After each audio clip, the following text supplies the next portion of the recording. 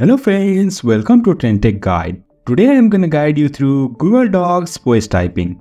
First of all, if you are new to our channel, don't forget to subscribe. So let's start.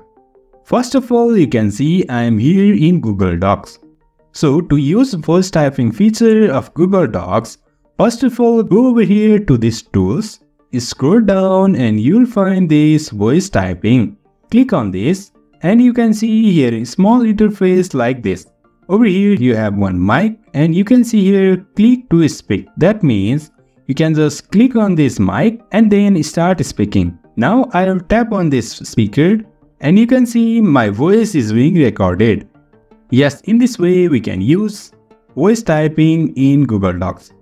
And also we can give instruction to go to new line by just saying new line. Yes, you can see Google Docs heart. After you are done, just type over here on this mic and your recording is stopped. So in this way we can use Google Docs voice typing. If you find this helpful, don't forget to subscribe. Have a good time.